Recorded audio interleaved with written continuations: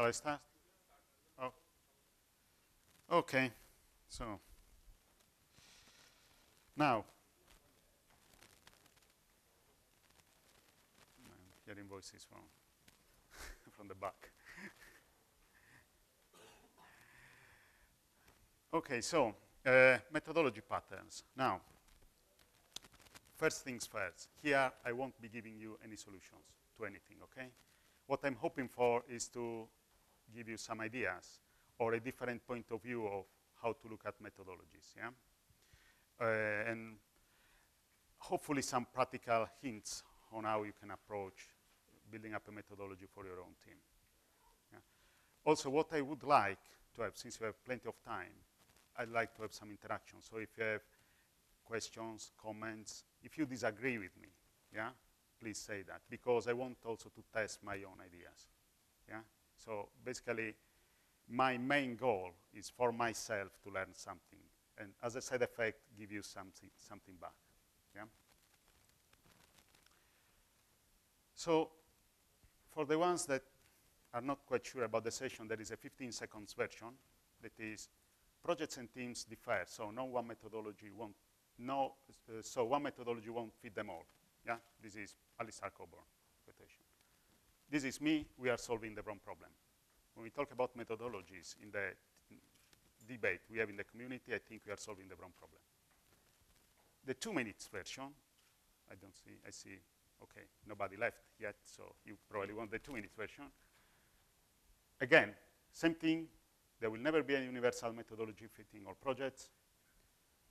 Haphazard mix and match of practices is not a solution. Sometimes I work as a consultant, hopefully of the good kind, yeah, not the bad ones Dave was mentioning. And sometimes I ask, oh, how do you work here? What do you do? We are agile, kind of. Basically, what they mean is we are trying stuff out. We don't quite understand what we are doing, yeah? And usually they are not that successful, okay? And then what I propose is say, okay, we can actually use patterns and pattern languages that to describe what we do and how to relate on our practices. And this can help in find what works and what doesn't in our own context, yeah? And we can use them to create an appropriate methodology for each project. This is the short, very short version of what I'll be talking about. Another thing is that I'm not going to talk about Agile. I'm not interested in Agile. I mean, I'm in the Agile community. I'm sick and tired, as Prague Davies, of hearing people talking about Agile. Are we, you know, how can we become more Agile? How can we do these things? That's not the point. That's completely, is missing the point completely. Because this is about being more effective. From a company perspective, from a team perspective, you want to do stuff that makes sense, okay? You want to solve a problem, yeah? It's about being more efficient, basically solving a problem without wasting time in pointless things, yeah? You don't want to do pointless stuff for the sake of the process or, you know, things that don't really add anything to what you're doing. And having fun. As you can see, this is not a mistake, it's a bigger font. Having fun here doesn't mean going to your office to have a laugh with your colleagues. Well, that is a good thing to have a laugh with the colleagues, but having fun here is used in another way, is enjoying what you do, yeah? Waking up in the morning and going to the office saying, I'm going to have an interesting day, yeah? It's the fun we have when we solve a problem in an elegant way, yeah? It's the fun we have when we see our users that use whatever we have done and they say, you know what, you've done a good job, yeah? This kind of fun I'm talking about. And this is in a bigger font, because if you don't have this, forget about this. If you don't have fun, forget about being effective, efficient, methodology, everything else. Nothing will work for you. We'll have a mess, yeah?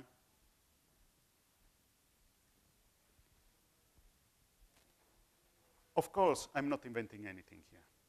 And I love this quotation because somehow describes the software world pretty well. You know, from time to time we come up with new ideas, new technologies. Then you look back 30 years earlier, they already thought about that, yeah? So I won't be claiming ownership on the ideas, okay? I'm trying just to connect some dots, and I'm trying to somehow try to find a broader audience, okay? This is the whole point. And so, to prove that, these are things I found, Googling around. A pattern language of competitive development. This is 1995, or Cunningham, which basically was describing a pattern language to how to approach developing software in a specific context, because it says, describes a form of software development appropriate for an entrepreneurial organization. We assume the entrepreneur to work in a small team of bright and highly motivated people. So basically, it's a pattern language for a small methodology, yeah? So, ideas there. Then Googling around, but now this site, I think, has been brought down by the owner. There was this guy that came with a methodology patterns thing, yeah? And he was collecting some patterns in this wiki, but they were not very well connected, just a few of them, and then just, I think, he basically closed down the website recently. And still, there were, both the work Cunninghams and these have the germ of the idea, but it's not quite what I'm looking for here. There are things missing. These came closer. Here's a presentation. By the way, in all the slides you'll find where, if it comes from the web, I put the reference, yeah, the URL. So the slides will be available, and you will be able to find out the sources, okay? This was a presentation in 2004 by Elena. I hope I will read well. The surname is Buchalchevova. It was about methodology patterns, concept classifications, and these came closer to what I'm thinking about, but this is all I found from this author. I haven't found anything else from her, so maybe she had an idea, and then this didn't pursue further. And then there are some other things. Alistair Coburn with a just-in-time methodology construction. If you have read Alistair Coburn works, who knows Alistair Coburn in this room? Few. For the ones who don't know him, have a look and find this work, because you'll find the most interesting bits of methodology in his books, okay?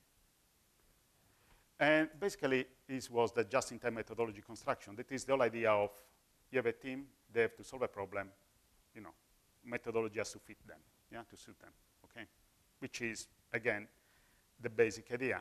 Still, what is missing from all these things is some form of guidance, okay? So if you are a master or an expert, or a team of experts or masters, you don't need to give them guidance. When they say just get these good guys, give them food, give them drinks, space, computers, and they will solve the problem.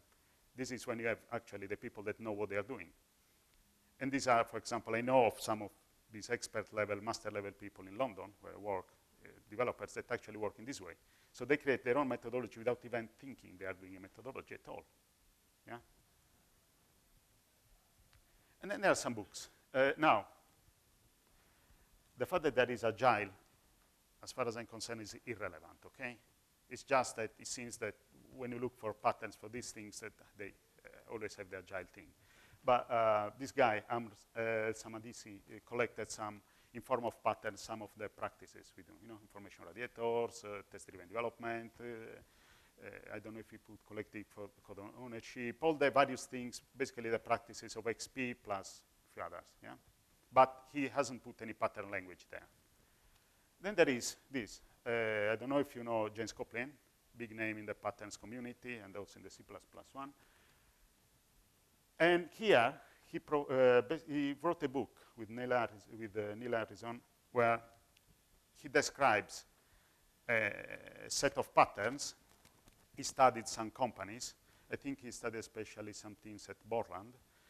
And they looked at the way they worked, very effective teams, and they came up with the patterns these teams used. Some of them are also in the previous book, but this came first, yeah? But also he connects them in pattern languages. So this is actually the idea I'm talking about, yeah?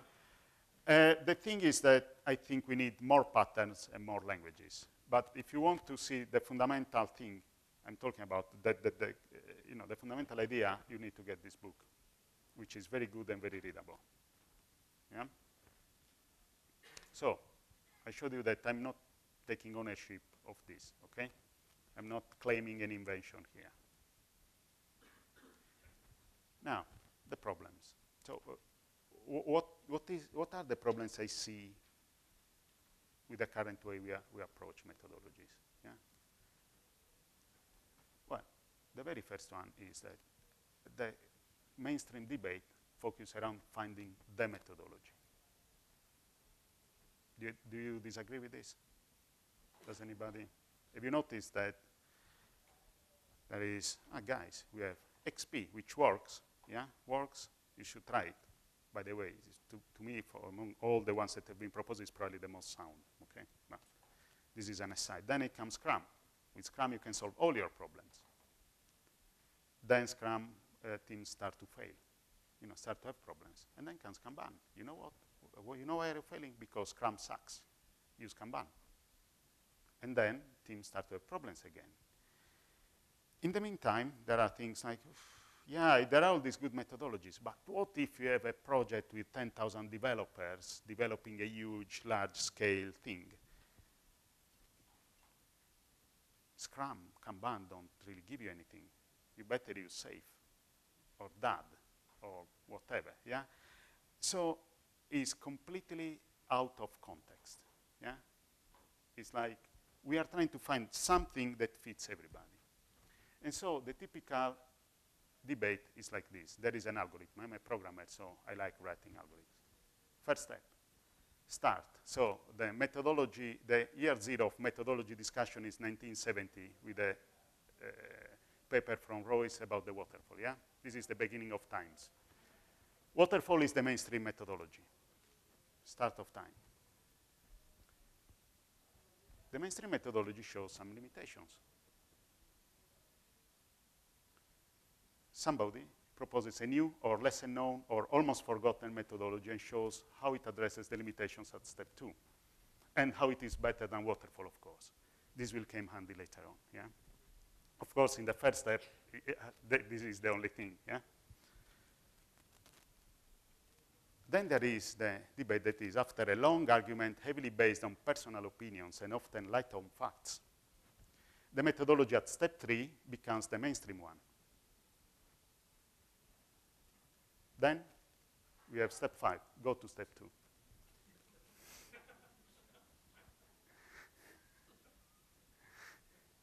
So this is what I see in all the mailing lists that talk about Kanban, Scrum, Safe, whatever methodology you can think of, yeah?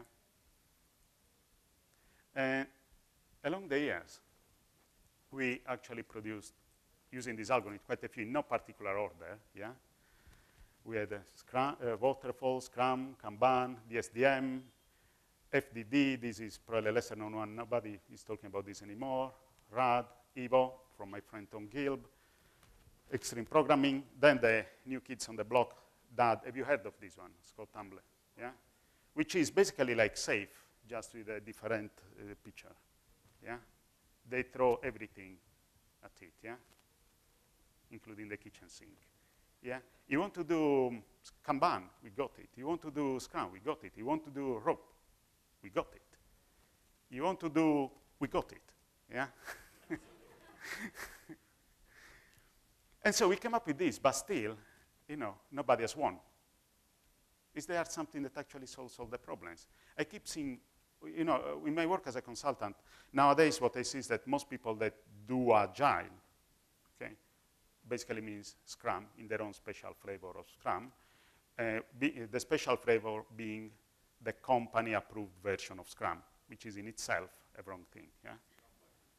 And they keep failing, and they think that is Scrum the problem, yeah?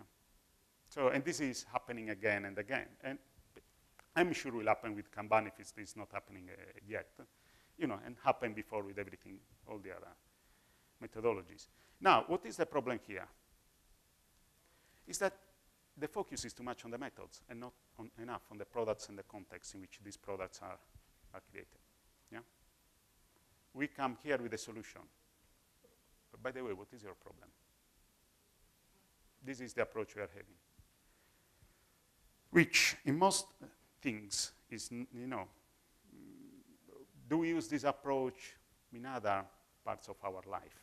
Do we come with solution and then find the problems? We usually don't, yeah? Then there is another one. The other thing is that comparing two of these methodologies in a given context is impractical. What I mean is,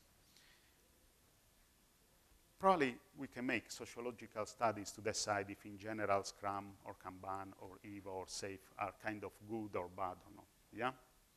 It's like in general, different projects and see with the proper sociological techniques. But in a specific team, how do I know in my team now, how can I decide to compare Scrum and Kanban, yeah, on the ground and decide that one is better than the other? Can I do, let's try Scrum for 6 months, then next 6 months, let's try Kanban, see which one is better, and then from that moment on, we'll pick one of those. How can we measure that? Or does it even make sense to do that? Who thinks that makes sense? Just taking one off-the-shelf methodology and imposing it on the team forever, rather than see how it works. If you think it doesn't work, try some other flavor, see how that works. Now, here there are two things. Imposing it on the team, that's that rings the alarm bells in my head. Yeah. And we'll talk a bit more about. But even if it is a team choice, you have two problems here.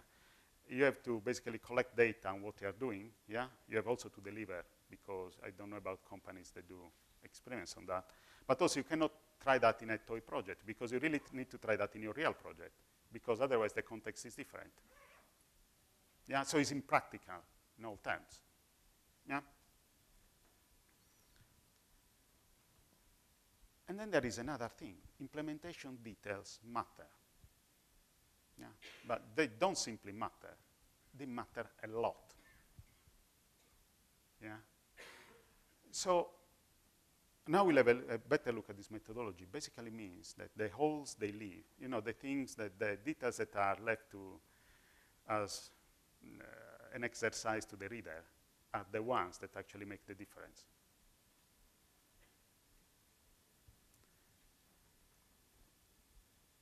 Okay? Any other questions so far? But now, I talk a lot about methodology, but I haven't said what the methodology is. I haven't defined that. So I looked a bit around, and I went to Wikipedia, the source of all human knowledge. And they say methodology, in software development, methodology is a framework that is used to structure, plan, and control the process of developing an information system. If you see, this is pretty much control and prediction and knowing, is basically driving the system somehow, yeah? It's very, you do this, do that, and we are able to manage the project. But I find this definition actually not that useful. It's not, in my opinion, it's not that useful. There is another one that comes from Alistair Coburn, from his Agile Development book, which I find it better. That is, your methodology is everything you regularly do to get your software out. Yeah? It includes who you are, what you hire them for, how they work together, what they produce, and how they share. Yeah? So this also includes the tacit knowledge Dave Thomas was talking about. Yeah? It is the combined job descriptions, procedures, and conventions of everyone in your team. It is the product of your particular ecosystem, and is therefore a unique construction of your organization. This is much more useful. How many of you work in companies, big enough that you have different departments you have to interact with? Like, we are a development team, but to do database stuff, we have to talk with the database team.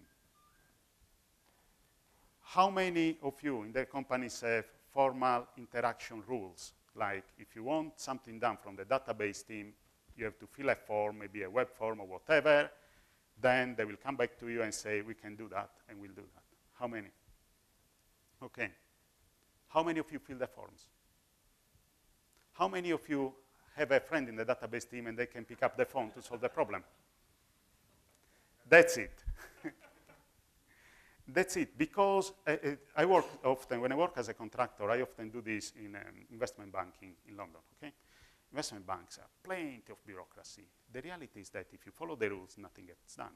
You have friends and the phone, yeah? The phone And calling the friend is not modeling any methodology I know of, but is a very important thing. Yeah? So that is part of the methodology of your team. Just to clarify what I mean with everything you do. Yeah? But also there is, what is a methodology really for? Now, the definition from Wikipedia is basically about control. Yeah? I want to be sure that I deliver stuff and deliver it on time, and if something happens, I know I want to see that happens, but it's basically about control, yeah? Controlling the project. It's like, the project is like a machine, a black box, you have some levers, yeah, and you control it. The reality is actually slightly different, I think, and I got this also from the same book of Alistair Coburn, because I was looking to something, you know, to tell you that you can also prefer to. And this is much more interesting because it's introducing new people to the process. This is the way we do stuff here. Again, the tacit knowledge thing. There is a new hire, they need to get up to speed. I'm sure you are not going to give them the Scrum guide. We use Scrum, study this. Yeah? It basically is telling people how things are done. Substituting people, this doesn't mean, like many HR departments think, you know, that people are replaceable entities, okay? We don't come in Dell boxes, yeah, that get open, put the developer at the desk and then start coding like this. This is more like we need to hire someone, yeah? And we need to hire someone with the right competence, with the right skills, and also the right attitude for our own environment, okay? So it's basically, if you know how you do stuff, if you know how people interact, you know what kind of profile you want in your team, yeah? This is about this. So if somebody leaves, you want somebody else that can work well with the others and have the right skills to do that, to get the job done. Yeah. So substituting is in this sense. It's not about replacing people and treating them like, you know, pieces of machinery or hardware. Okay. Delineating responsibility. So if you use Scrum, there is the product owner, there is the development team, there is the Scrum master. Yeah. So everybody knows what they are supposed to do. Yeah, this is part of the methodology. Impressing the sponsors. This is more for the methodologies, well, the ISO certified ones and stuff like this, yeah, the big books, which in fact is a very effective way to sell stuff. Yeah, CMMI, we are CMMI. Like CMM is not really a methodology, it's more assessing level of maturity, but you know, when you sell the sponsor, we are CMMI 5, we are like this, and so, oh, good, we'll give you our project. And then you don't deliver, and the sponsor says, I wonder how. I mean, they are CMMI 5. Or we are ISO 9000 certified. Yeah? This is the impressing the sponsor bit, which is an effective way of selling something, but for a little time. Yeah? Demonstrating visible progress. This is the management part. Of course, you want to be able to have some levers, yeah, and you want to see that stuff is getting done. You want to see that people are getting stuck, so you can do something about it, yeah. So there is the part of control as well, but it's not the only one, and it's not necessarily the strongest, okay. And also there is the last one that is curriculum for education. What does it mean? It means that depending on what you have to do and how you want to do it, you need to somehow teach people to work in a certain way. Other example, I'm often brought in companies to teach people how to do TDD. So they choose that to use TDD because they say, we want to use TDD because from what we see will help us in having better quality software. We don't know how to do that. So they bring in somebody that will coach them in doing that. This is what the curriculum for education. Okay, so it's basically you decide that in your methodology you want to use some specific practices that will be helpful, but you need to bring the expertise in some ways. Yeah? So let's have another look at the interesting methodology frameworks. Now, if you look at these things again, what we'll see is that, as I mentioned before, they leave lots of detail, yeah, to implementation. So if the methodology is everything you do to get stuff done, basically, just using one of these, you won't solve any problems, yeah? They give you just a framework in which you can move around. So like every framework, like software frameworks, yeah, they put some boundaries. If your problem fits the boundaries, you have some freedom inside, you are fine, yeah, as long as your details are implemented correctly. But if your problem doesn't fit the boundaries of the framework, you have a problem. You have a bigger problem to solve, yeah? We are using Scrum, therefore we do stand-ups, and then you see the stand-ups are completely irrelevant. You say, why are you doing that? Because we are doing Scrum. Are you getting any value? No. Stop it, yeah? But still people, you know, they kind of cast their own behaviors inside the framework to try to make it work. That's the wrong approach. And in fact, what is one of the very important things for your methodology is the context in which you are. The context means company culture, means team culture. Teams inside the company may have completely different cultures. I've seen companies where there is the official methodology, you know, heavily command and control kind of thing, and a few teams that are mavericks, getting stuff done in ways completely different from the official company. In fact, they don't fit well in the surrounding environment, yeah? So it may happen that sometimes they really deliver great and have an influence on the company, or sometimes they, even if they deliver, they get, you know, shot down and sent off. Then there are the skills available, yeah? We need to do something, produce a product for whatever, I don't know, a mailing system, or think about any software thing. We have to do it in Java because we have only Java developers. One example, yeah? Or maybe Java is not a great thing to use. We would prefer to use Clojure, but we don't have anybody that knows that. So what we need to do is to train the people that will be on the project, yeah? So the skills actually somehow will drive you to make some choices, yeah? We would like to use TDD, but nobody knows how to do this. But everybody knows how to write unit tests. Okay, for now, we skip TDD, we at least write unit testing, yeah? Customer culture. Whatever methodology you use, the people that are buying your product, they probably need to know how to work with you, yeah? Because, for example, situations in which I worked, my team was very fast in delivering stuff. The users were not able to do UAT as fast. So you need to tune the process, because otherwise we are causing trouble to them, yeah? Preferences, people preferences, yeah? Human side of things. Working a Kanban style would be more effective, but we really like sprints, yeah? So sometimes you can convince people, sometimes you can't. So you better get along with that.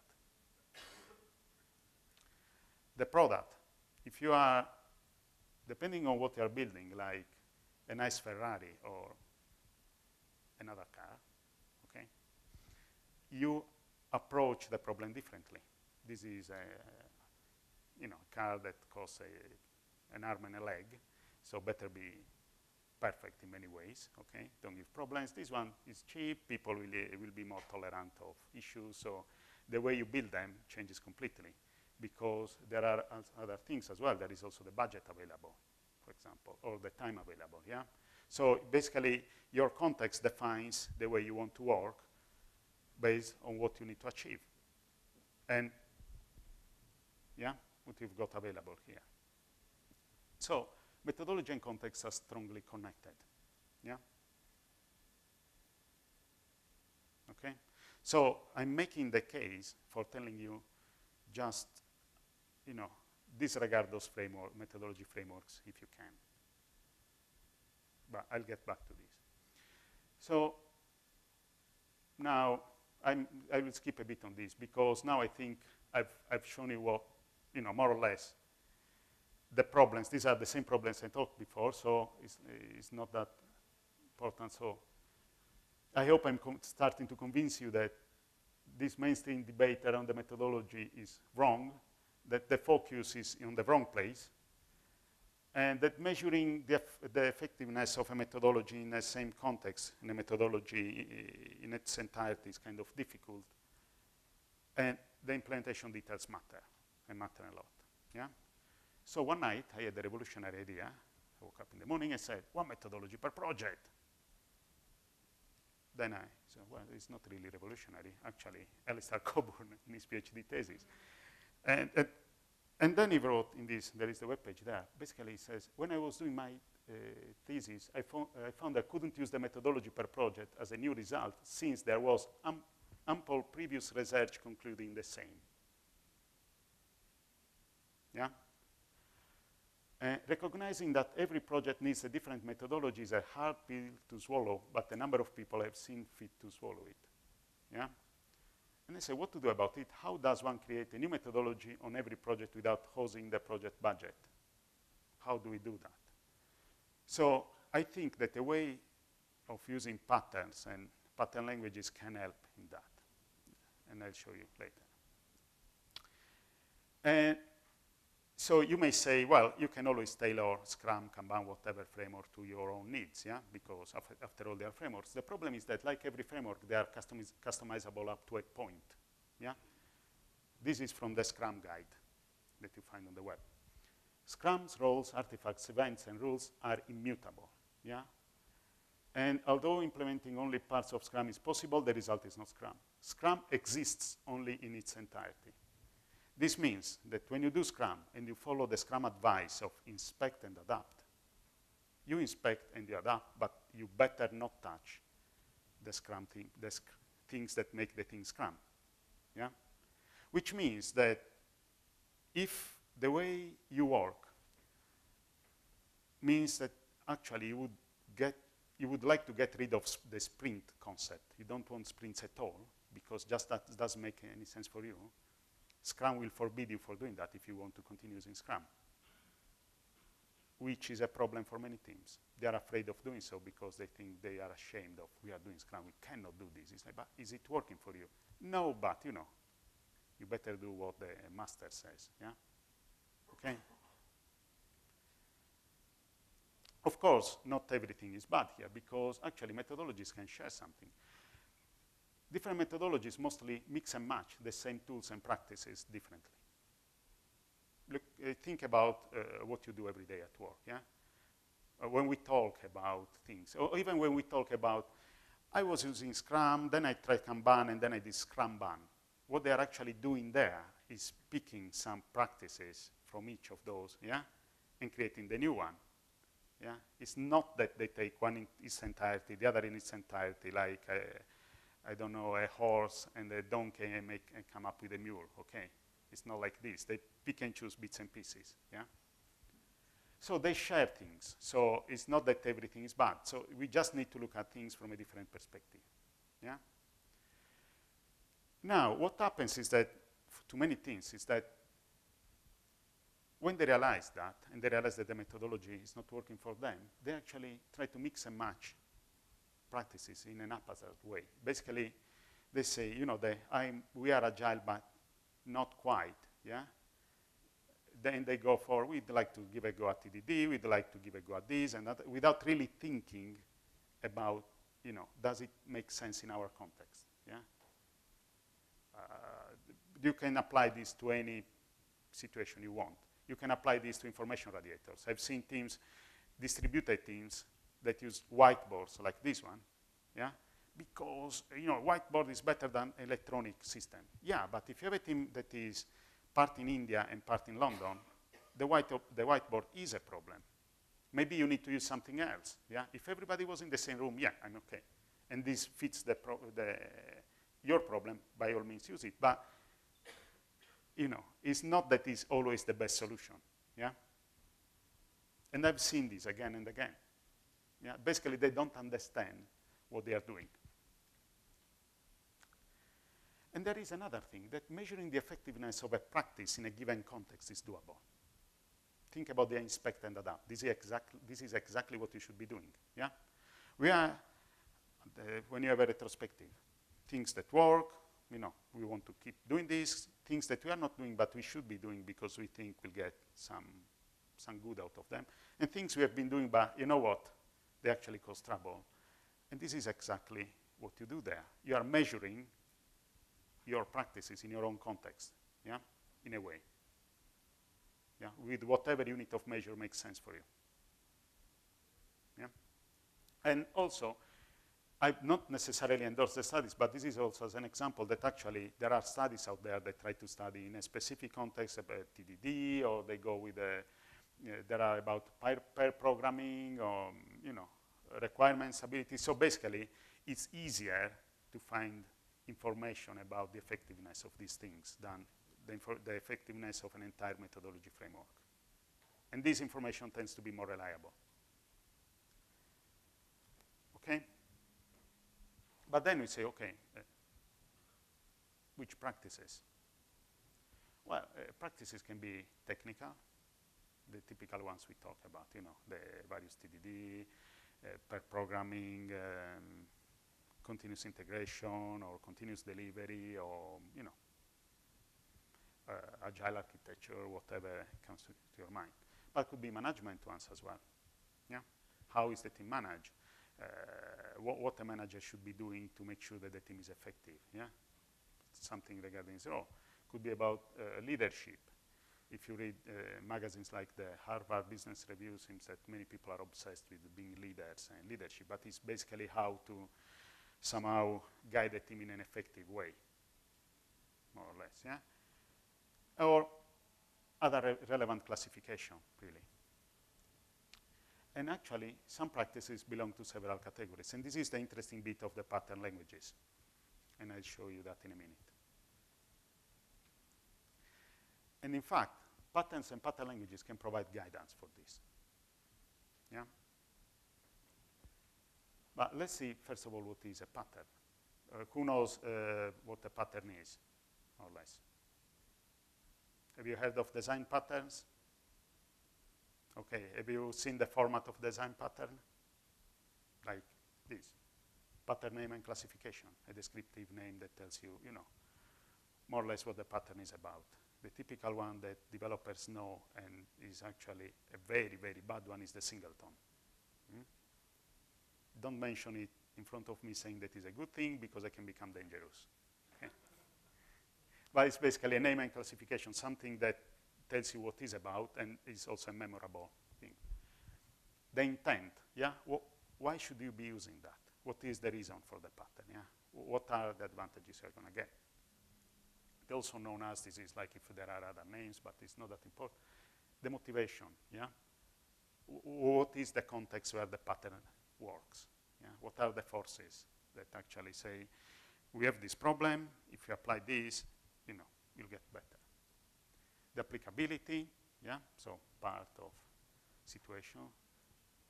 The part that everybody forgets, the consequences. Or I call it sometimes the cost as well. When you use it, what is the price you are going to pay for this? Yeah? So they are not necessarily all good or all bad.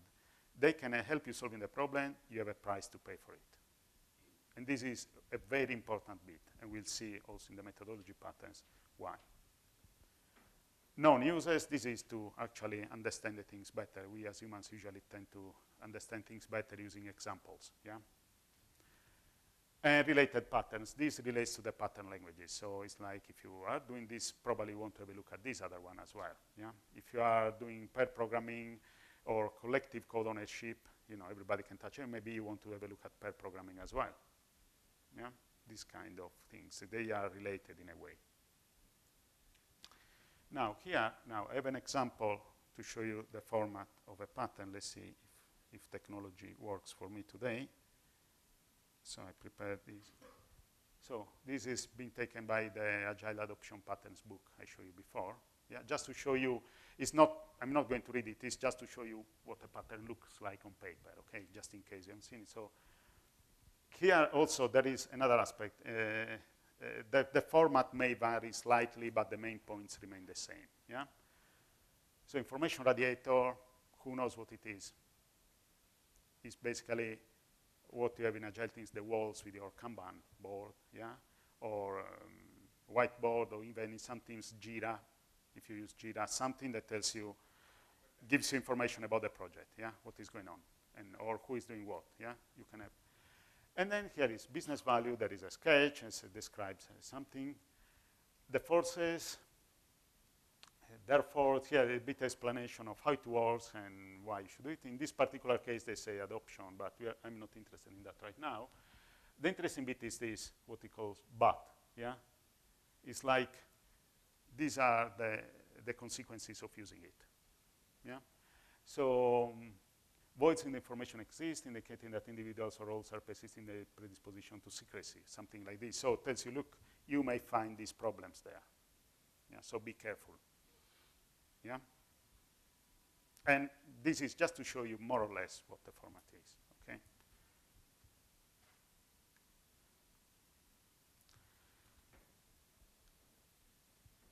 Before you ask this question, which you don't know what it is, patterns are not best practices, okay? Again, now I told you about singleton, the same goes with best practices, yeah, in terms of me becoming dangerous. In fact, there are no best practices. There are useful or useless ones, depending on the context in which you are. Okay? Somebody is not convinced about this?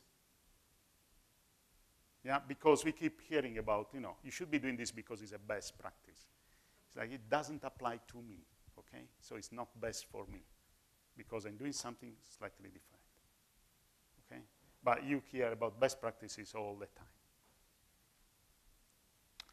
Then let's have a look at what a pattern language is. It's something like this. I took this from Jeff Sutherland's website.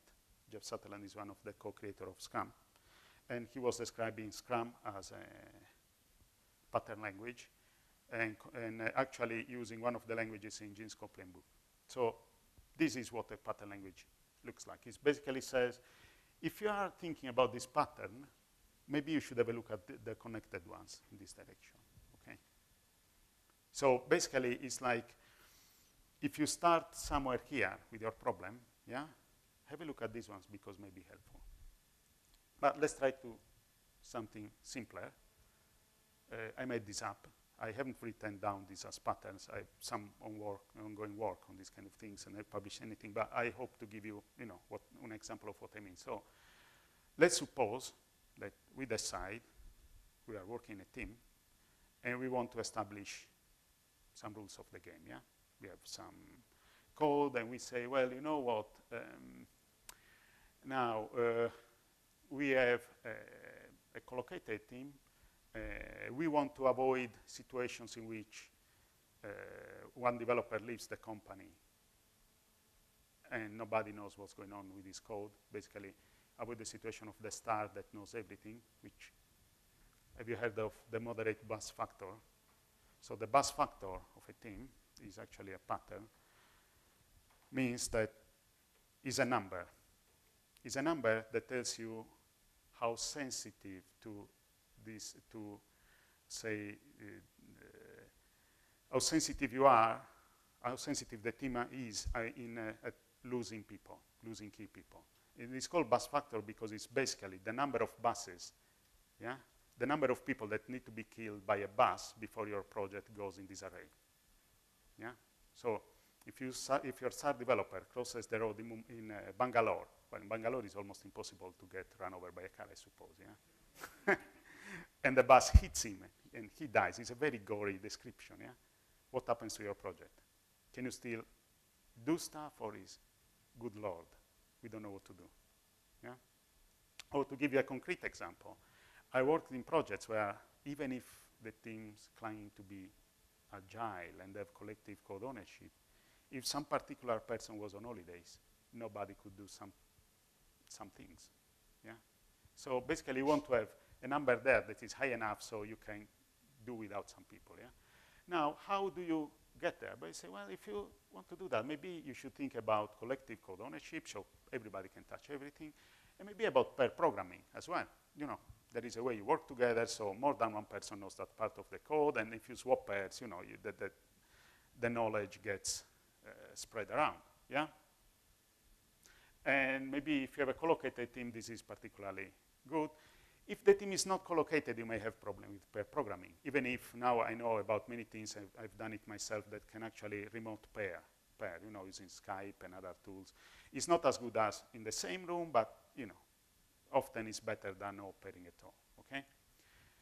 And so basically you think about these aspects of your project and say, well, we want start there, but then it's, we want to give it a go at this, but then, also this is interesting. Now, what happens is that, first of all, as we said before, each of these things comes with a price, yeah? Pair programming is a very difficult thing to do. If you don't get along with your pair, you won't be effective. You will just be having arguments for everything, yeah? I don't know how many of you have experience of pair programming. Always good? Awesome.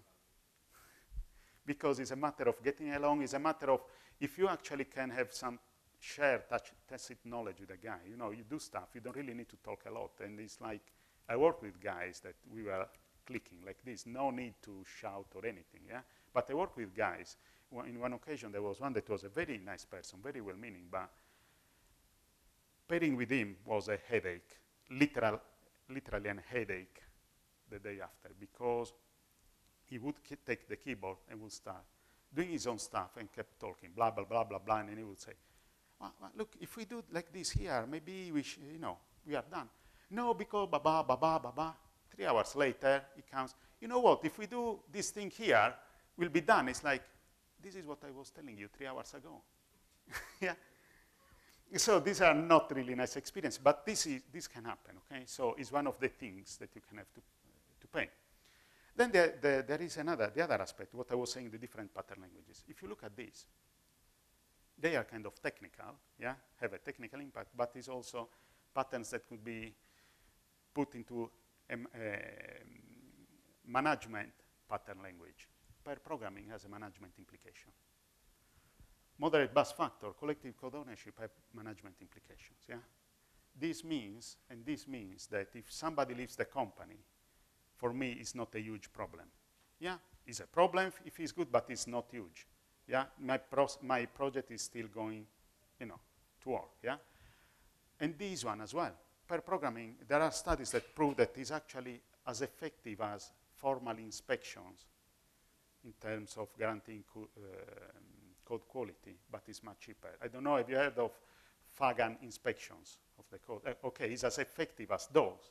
But the Fagan inspections are extremely expensive. Think about your team, even a small team, 4 people, writing code. Fagan inspections, you inspect 100 lines at a time, yeah? And those guys write thousands a day, yeah? And also they refactor the bloody thing. So basically you inspect the code one day, the next day will be different. How do you deal with that, yeah? With the pair programming, you basically guarantee the same level of quality, but it's much cheaper because they just work together, yeah? You don't have all the ceremony, all the thing, okay? And these are management implications as well, yeah? Because I know that my quality will be as I expect it to be. Yeah? So if you think about it, a nice thing is that basically you have all these languages that intersect. So when you choose some practices, you have a better view of all the implications of your choices from all perspectives.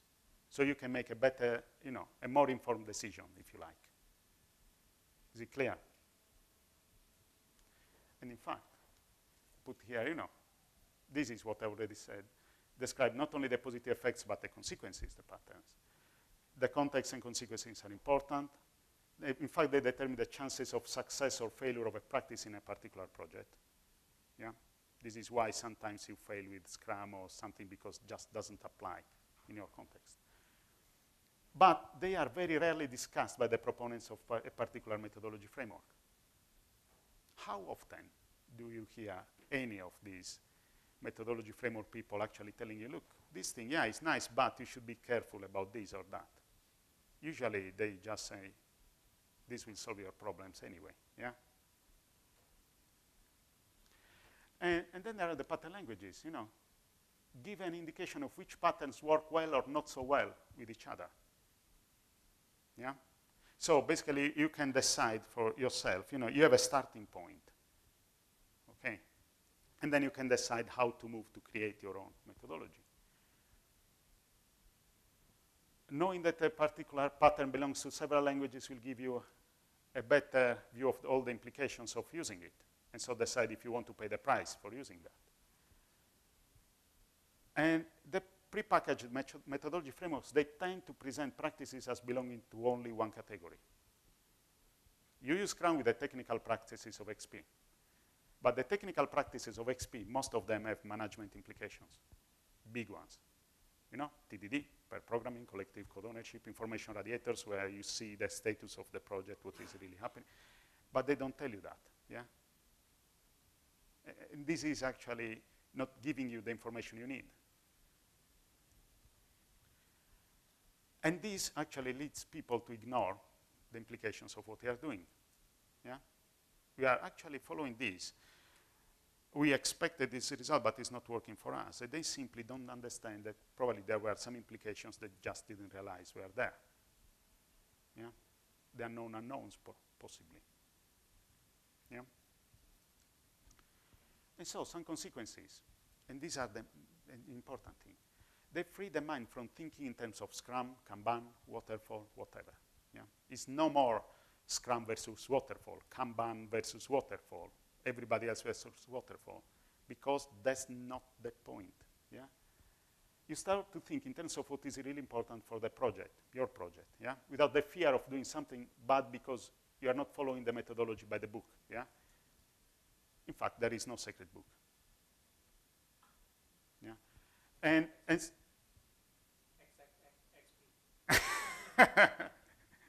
well, the Scrum guide. The definitive guide to Scrum that changes every other month or so. Yeah. But also, there is no need to be ashamed anymore for doing Scrum, but not quite. If it is working for you, who cares? Yeah?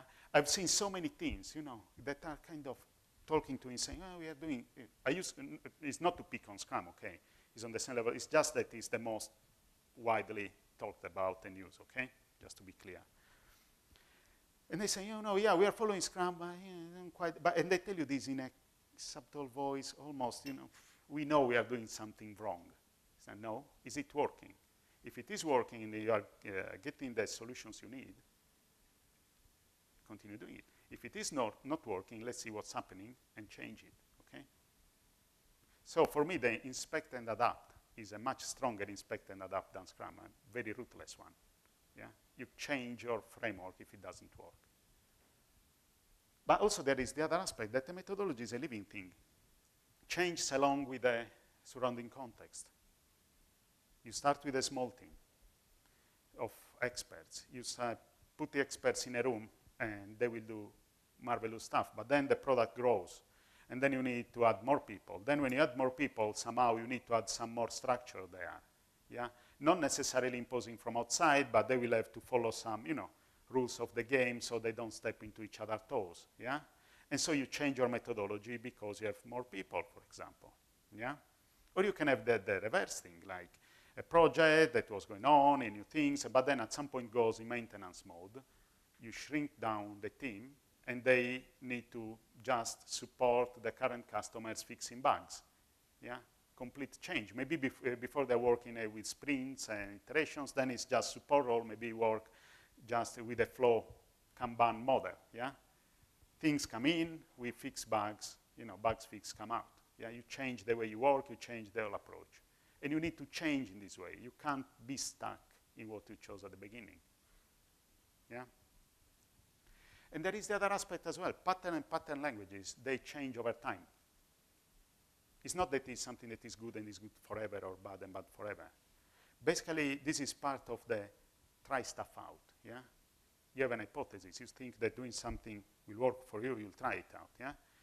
And then after people get experience with that, they decide, well, you know what, we thought it was a good one, but actually, now we realize that it's creating more problems than solution. The example in the software world is the singleton, yeah? In the Gang of Four book, the design patterns book, the very first one, there was a singleton as a pattern.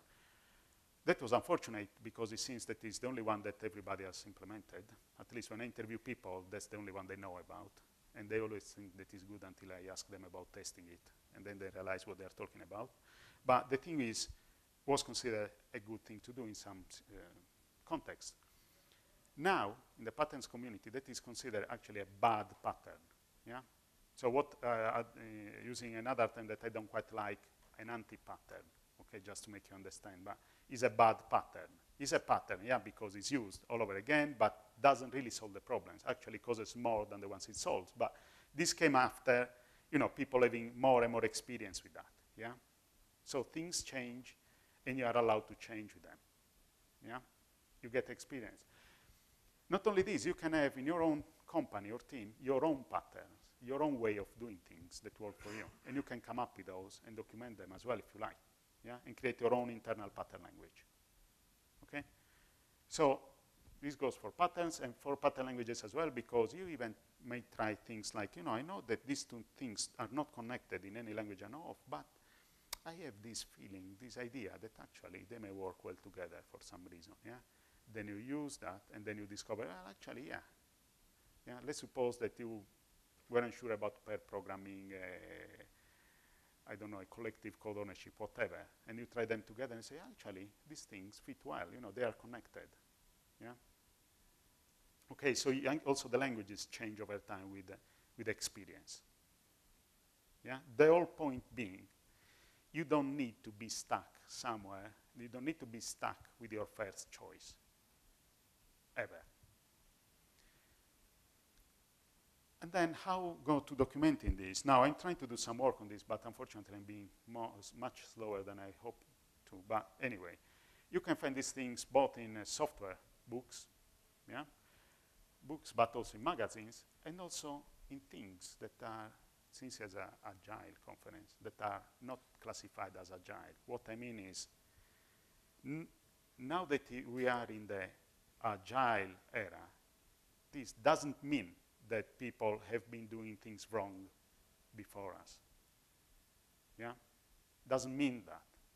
What it means is that we are trying to, we are trying to somehow learn from the past and trying to change what didn't really work. But we want to keep the good bits. And keeping the good bits sometimes is also, this is about traditional requirement stuff. But I can assure you that if you read this book, you'll understand a lot better how to produce a proper user story.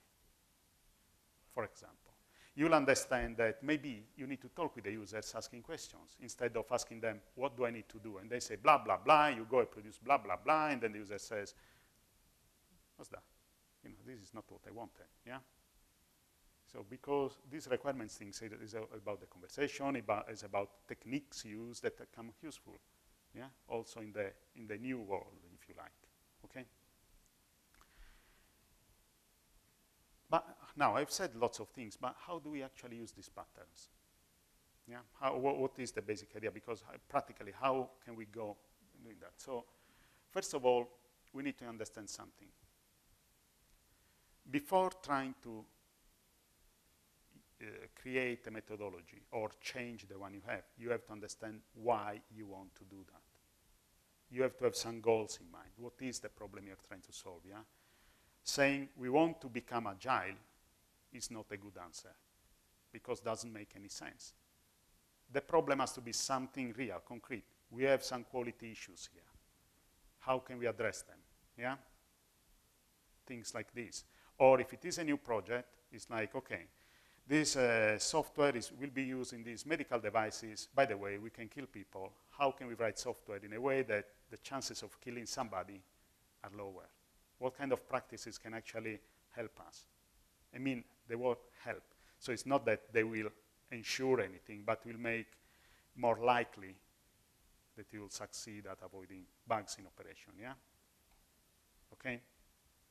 So you need to understand what is your context, because this is, at the end I put also a slide with all the books and things from a book, Return on Process, this guy Michael West, and he says, of course, the key is understanding what to improve and why. Yet it's both astonishing and disappointing how many improvement initiatives are launched without anyone asking and answering these two most primal questions.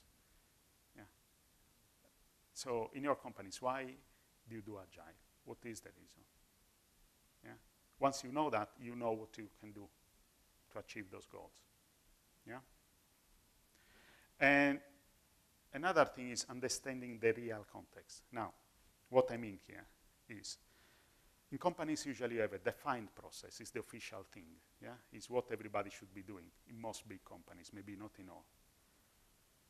But then there is what people are doing. Yeah, you have the procedure to interact with the DBAs, but you use the phone. When you go for a change, what you want to see first is to understand the performed process. Don't care about the defined one. You need to understand what people are really doing on the ground. Because it might well be that they are doing the right thing plus compliance work to look as if they were following the official one.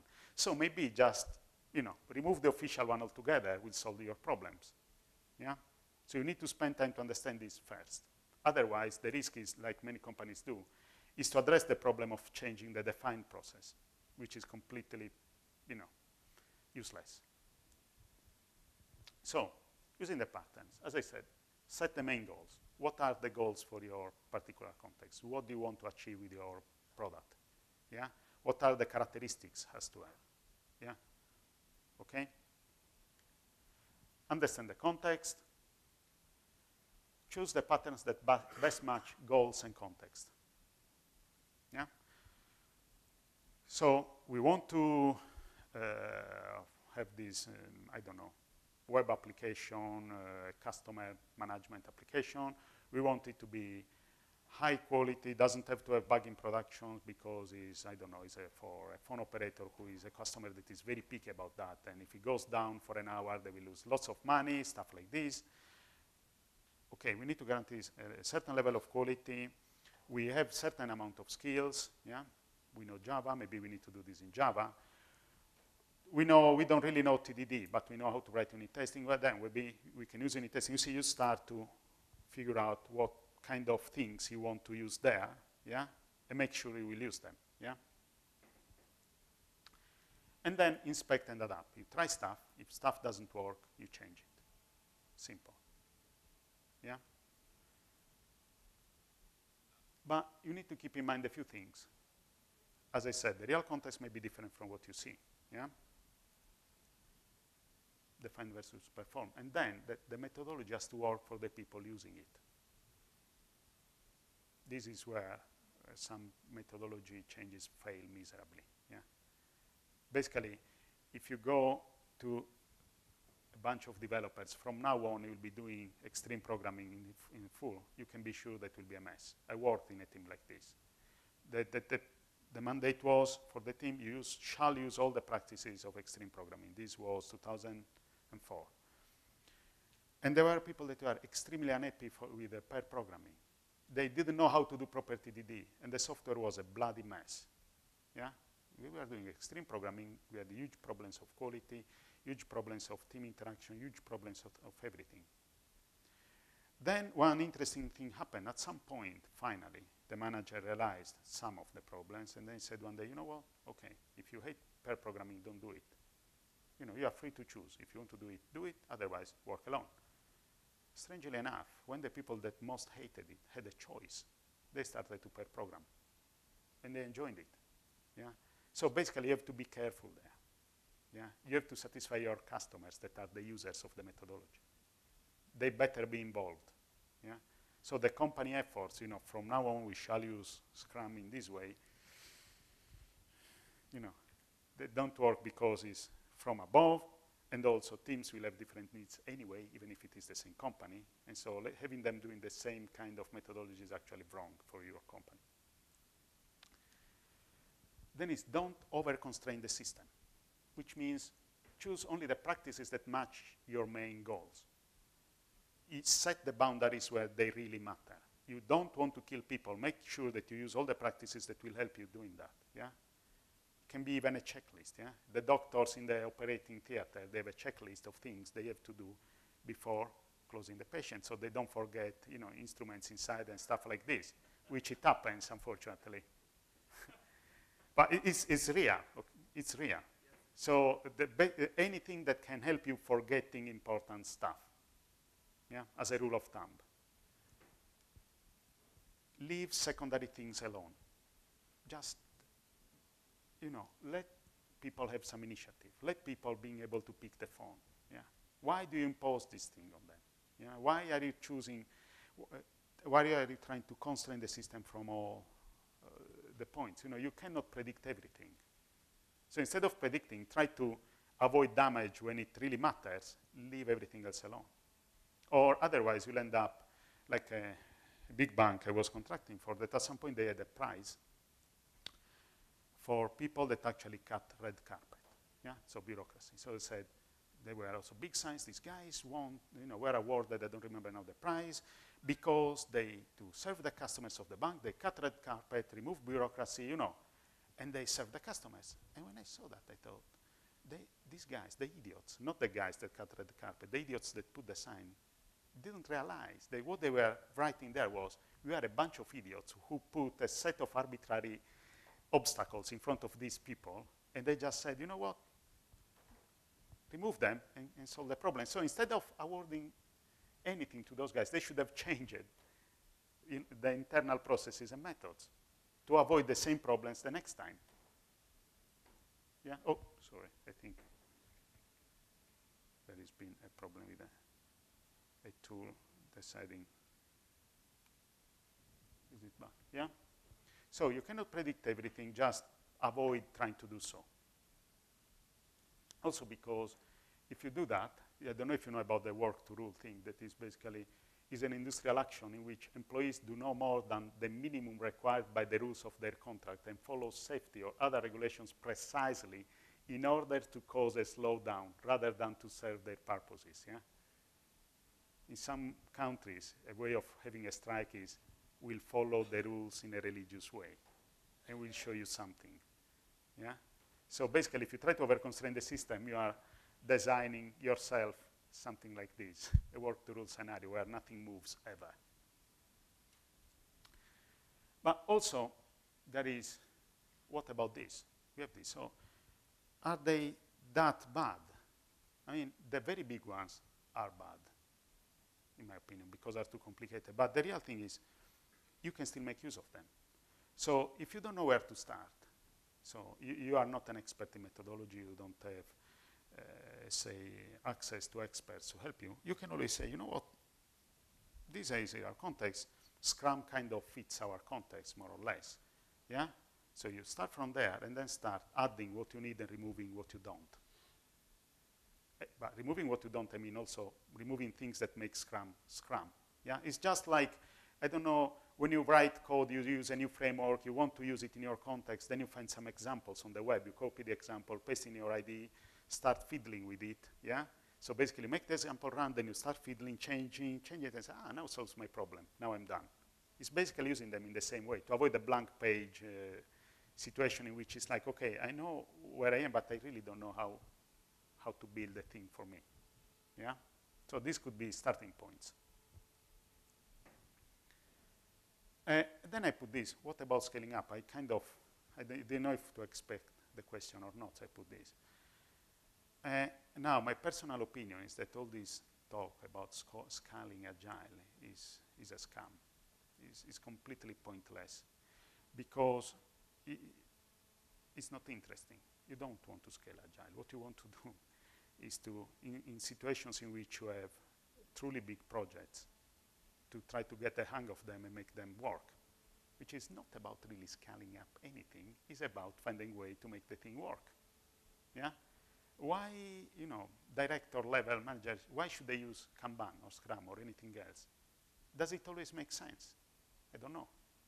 I'm not a manager at that level, so for me it's kind of, it's not right to go there and say you should be really using Kanban. Maybe it works, but maybe it doesn't. And so the focus again should be, this is the situation, how can we act on this, yeah?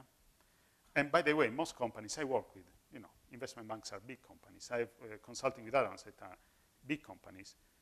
They don't need this scale-up thing. Even if they have teams working together on the same product, yeah? They are using Scrum in each team, and they synchronize with each other, and they do it well. They don't need all these scaling up. And we are talking teams of 10 people, maybe 5, 6, 7 teams, which is, it's not a huge, as huge like could be a Microsoft project for Windows development or stuff like this, but still it's big enough, that in most companies is the kind of as big as it can get, yeah? And you don't really need to think about scaling. What you need to think about is, how are we going to synchronize this?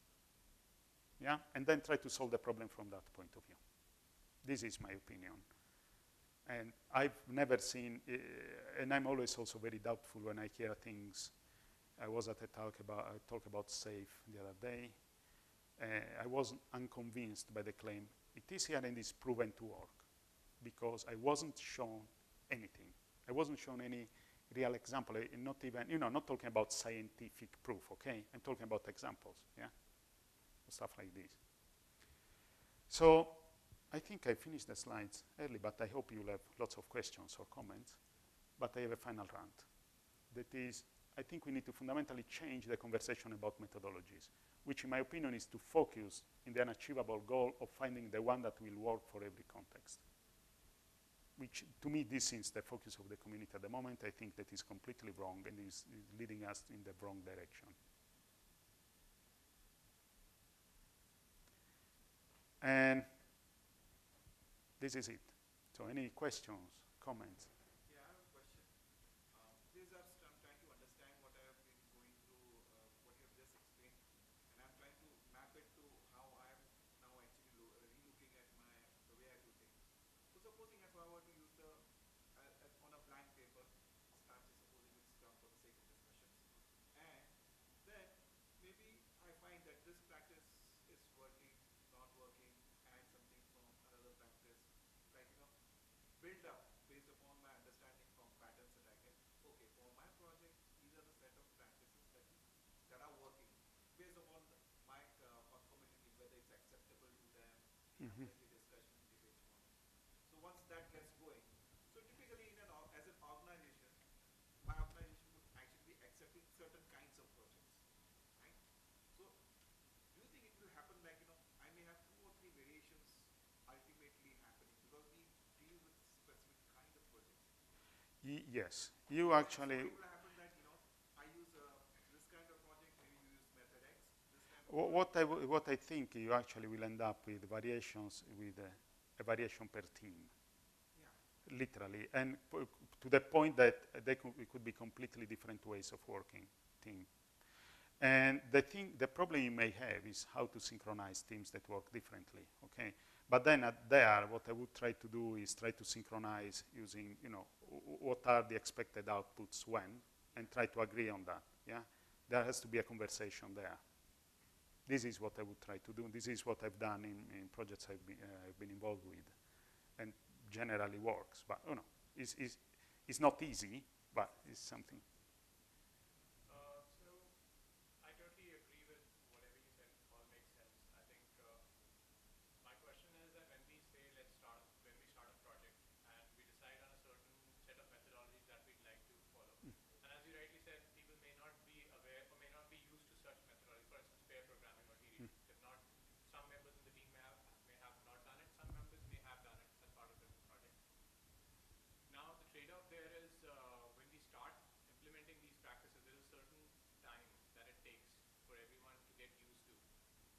Yes. And realize the benefits.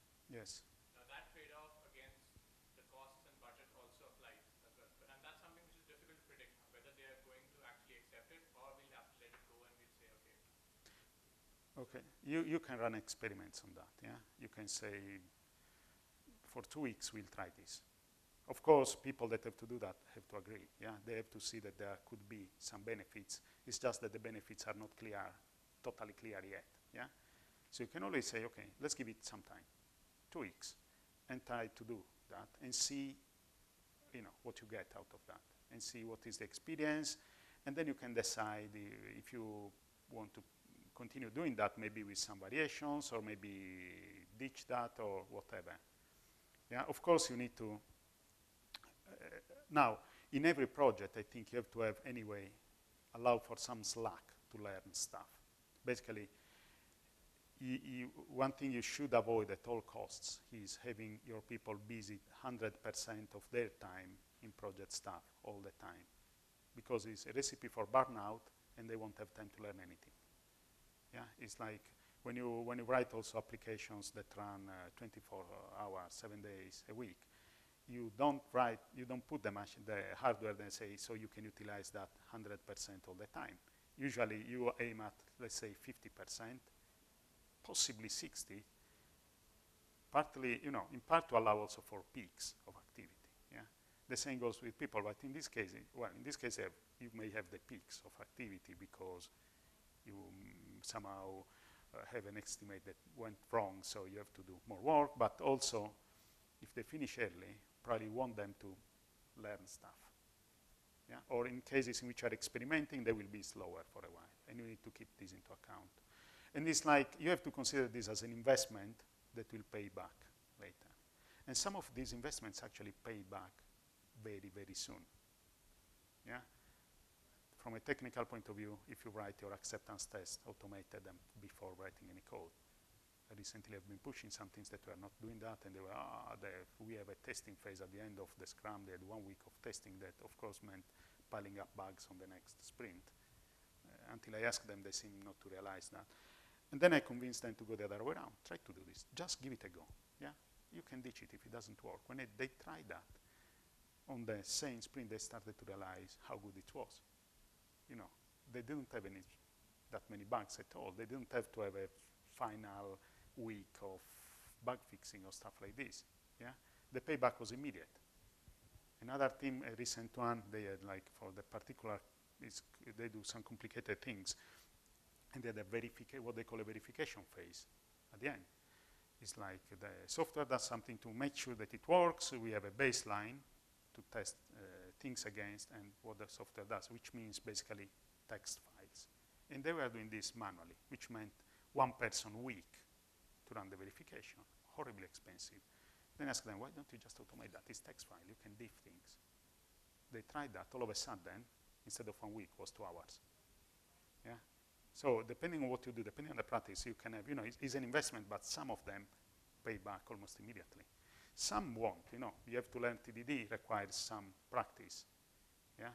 Or pair programming, you need to acquire the ability to maybe communicate better with your peers, or depending on the person, maybe to have a shower sometimes, This is one problem that some people mention, but I'm joking, but basically you need to change some behaviors, and to change that you need to learn. Yeah, you need some time. But it's an investment that usually pays back. If it doesn't pay back, you can do something else. That makes sense. So is there any sort of guide? So I think it all also flows into estimation, like being able to estimate or project these things in your project. So that means that you need to plan for these things before you prepare estimates. Yes, you have to plan.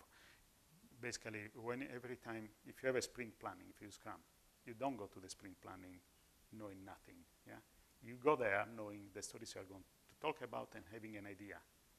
You need to get context. Yeah, otherwise, it will be a huge waste of time. Yeah, I think that. I also fully agree with most of the things you said, but I'm just curious to know why you have included DAD in that list of methodology. I read the book and I feel that more or less a very broad-based thing. It echoes most of the things which you have said. So I was just curious. Well, if you read SAFE, covers most of the things as well. No, No, I'm saying DAD does. If you read SAFE, will do as well. The problem there is the approach. Let's see if I can go back. Is the approach. I've got a solution. Give me your problem. Yeah. Also, there is an aspect I didn't mention. You want the parts that are codified of your methodology, okay? So the bits and pieces that you choose to set some boundaries because are important, to be few, a small page. Because everything that I cannot remember, I won't do. Yeah? We just follow SAFE. Okay, now what am I supposed to do now? Yeah? Basically, if it's not something that makes sense for people and is easy to follow, it won't be followed. Typical example, if you do Scrum, you know the definition of done. Yeah? I've seen teams that have wasted a huge amount of time giving, 100 pages book to define done. And then they have broken builds and nobody cares. Say, what's going on here? And what goes on is that it's so long and cumbersome that they just forget about it. Yeah?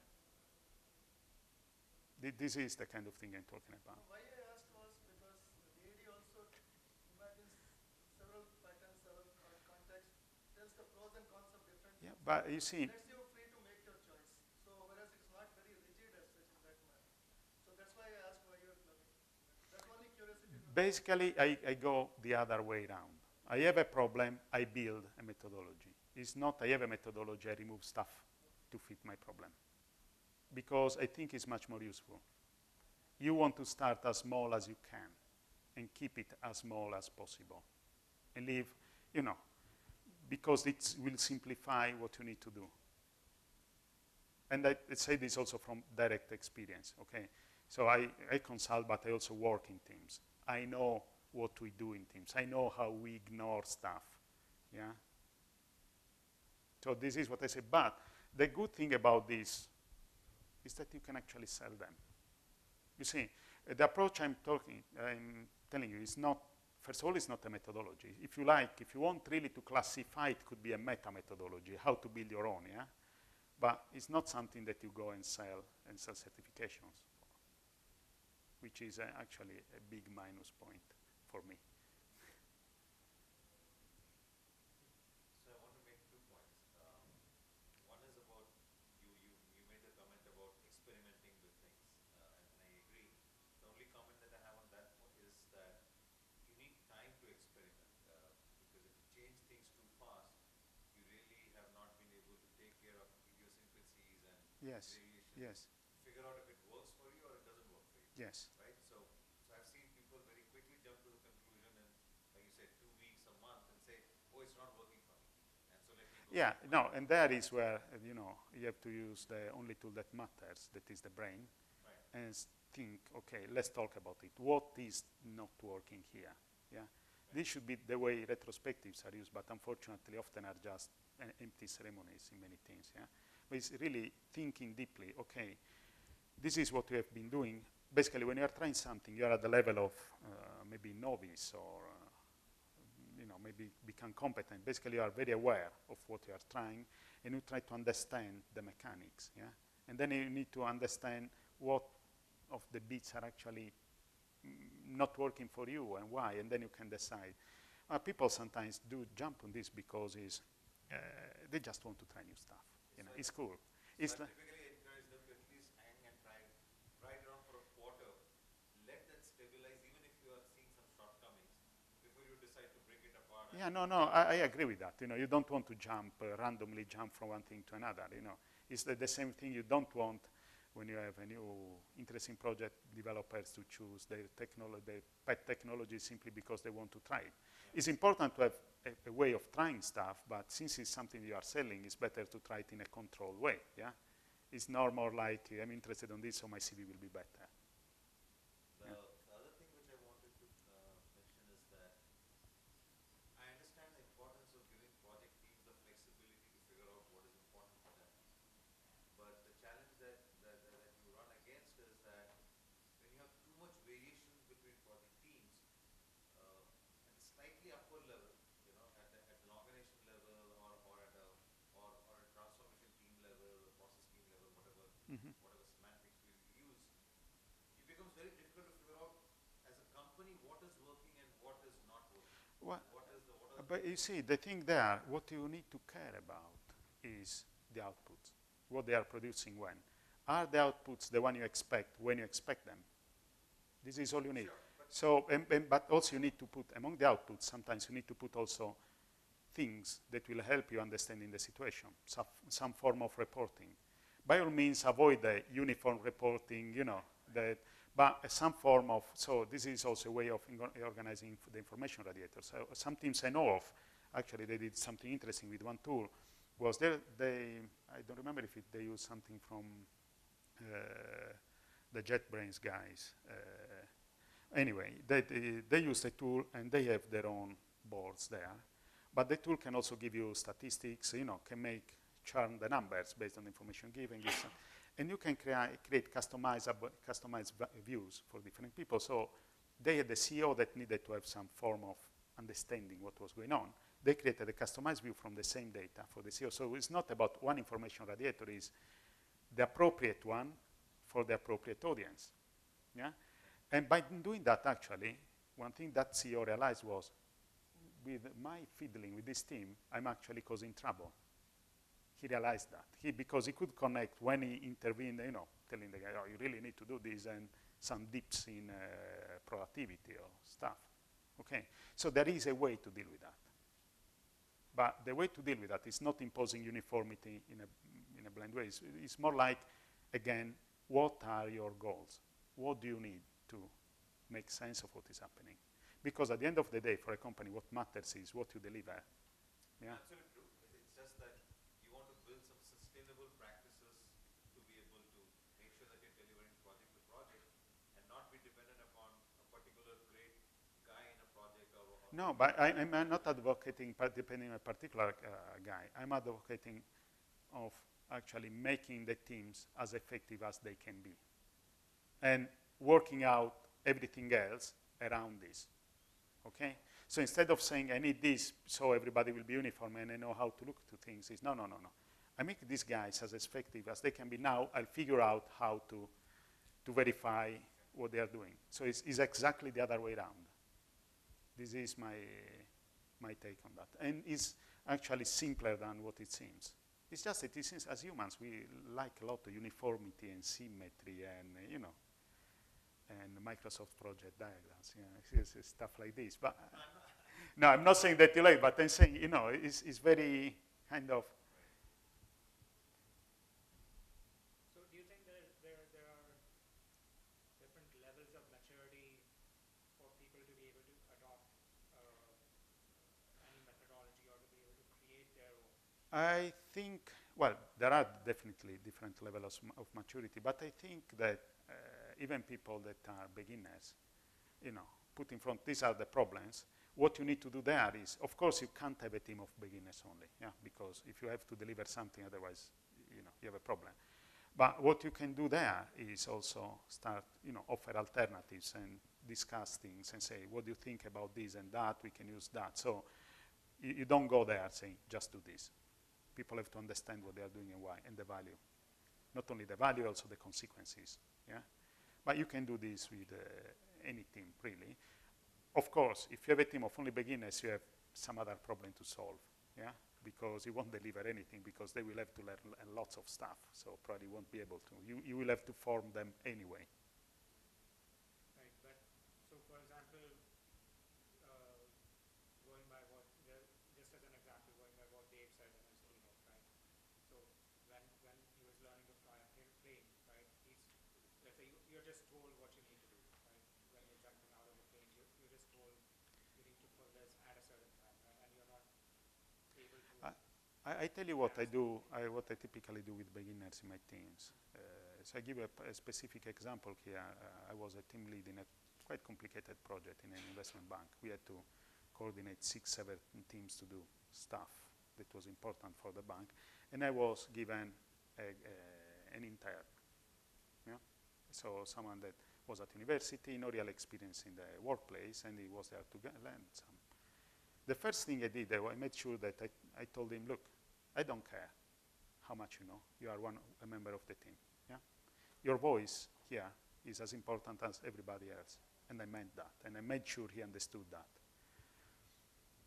And then, we treated them as a peer, him as a peer, but also in some things, you take the time to work together, show how to do some things, get stuff done. So basically, it's a kind of mentoring process. Interestingly enough, in this process, I learned a lot from him, including things like he solved us a problem that we thought it would have taken us 1 month. He had a bright idea, it took us less than 1 week. But basically, it's like, first of all, you are part of the team. It's not that you are a beginner, you are, considered an inferior guy. No, you're not. You just know less of some things in some context because, in others, you may know more. And then there is an approach of mentoring, working together, doing stuff together, and showing, it's a process of really growing together there. I know this is the kind of very fluffy explanation, but it's difficult to explain in another way. I can't give you a tick box there. What I can tell you is, for sure, always act consistently. Do what you say and say what you do. Because if you don't act consistently, you just confuse people. Any other? Okay, we finished 40 minutes early. So you should thank me for that. Okay, thank you very much for coming. I'll make the slides available in the site if you're interested. And feel free to drop me an email with any questions or anything. Okay, thank you very much.